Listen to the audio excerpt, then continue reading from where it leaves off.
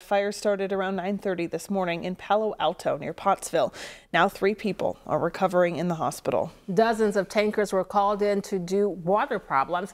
Newswatch 16's Emily Crush joins us live from the scene with what we know. Emily. Stacy and Lisa, fire crews were on scene here for more than 4 hours to get this fire under control. And just take a look behind me here at what's left of the house. The outside is charred, the inside floors collapsed into the basement, and there's just debris everywhere, making this house a total loss.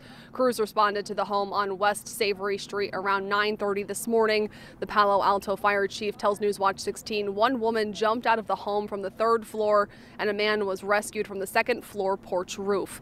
Both were flown to the hospital with injuries. A 3rd person was believed to be home, but investigators later found them unharmed. A firefighter was also injured at the scene. He was taken to the hospital and is expected to be okay. The Palo Alto fire chief says more than a dozen tankers were called in to help. Beginning, they had water challenges. They had no water, so they had to call on tanker task force. And that's the reason we had pretty many tankers and pretty many firefighters here. And because of where it's at, it was hard getting into.